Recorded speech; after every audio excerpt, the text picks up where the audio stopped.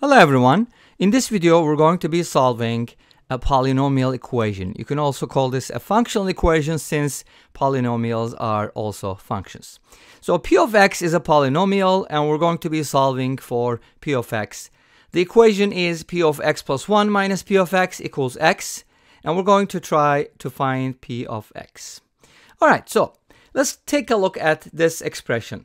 Since p of x is a polynomial, we have limited options here. It can't be 1 over x, it can't be a radical function, it's just got to be a polynomial. So that makes it easier to solve. So what kind of polynomial we have? When it comes to polynomials, one of the things we need to talk about is degree. So is this a linear polynomial? Let's test it out. For example, can px be something like mx plus b, right? I'm just testing it out. Well, in this case, I should be getting p of x plus 1 as mx plus m plus b, and if you subtract these expressions, you're going to notice that everything pretty much cancels out and you end up with the constant m, right? So it can't be equal to a variable.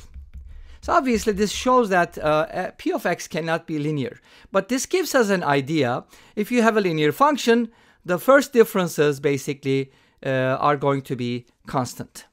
All right,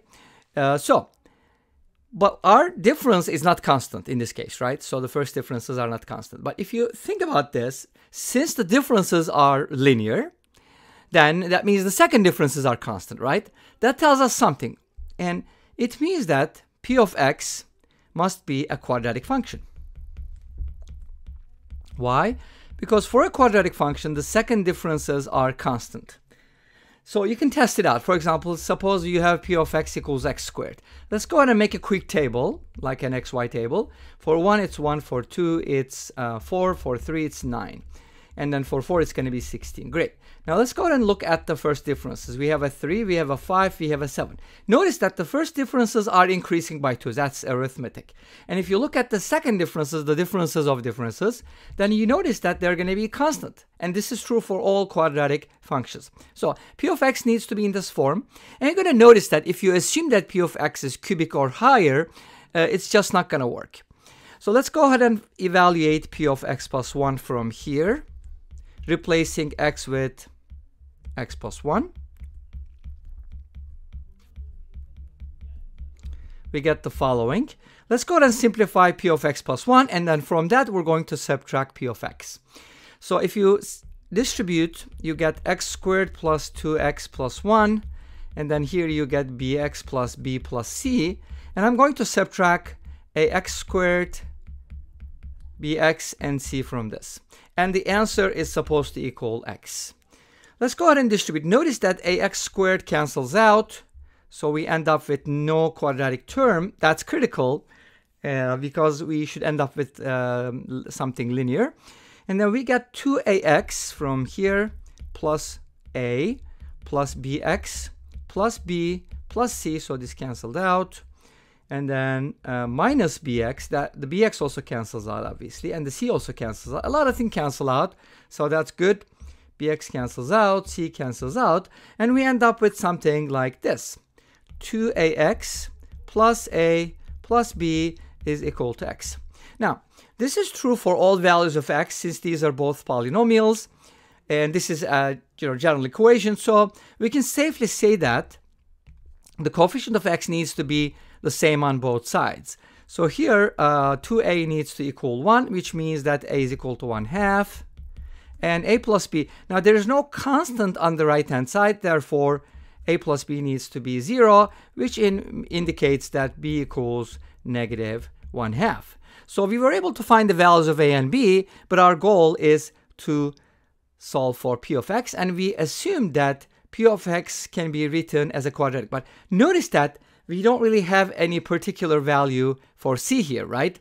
We didn't get anything for c because c basically canceled out. What is that supposed to mean? What that means, c can be anything. So let's go ahead and write this down. So p of x can be written as ax squared, remember, plus bx plus c.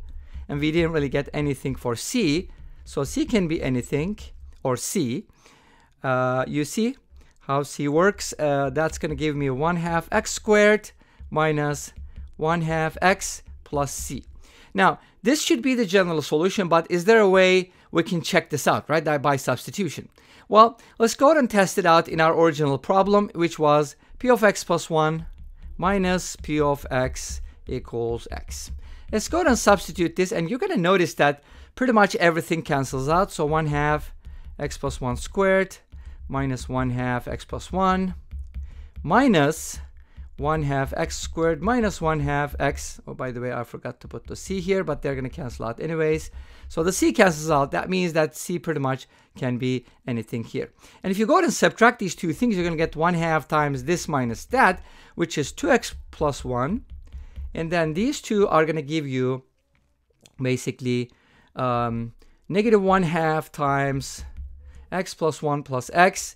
And that should be, so it's going to be like this, negative 1/2 x minus 1/2 plus 1/2 x. And these two are going to cancel out, leaving us with just negative 1/2. Okay, so now at this point, we can just go ahead and distribute everything. If we do, we're going to get and c canceled out. So that's going to be x plus 1/2 minus 1/2, leaving us with x. So our solution is actually correct. And this brings us to the end of this video. Well, thank you for watching. I hope you enjoyed it. Please let me know. Don't forget to comment, like, and subscribe.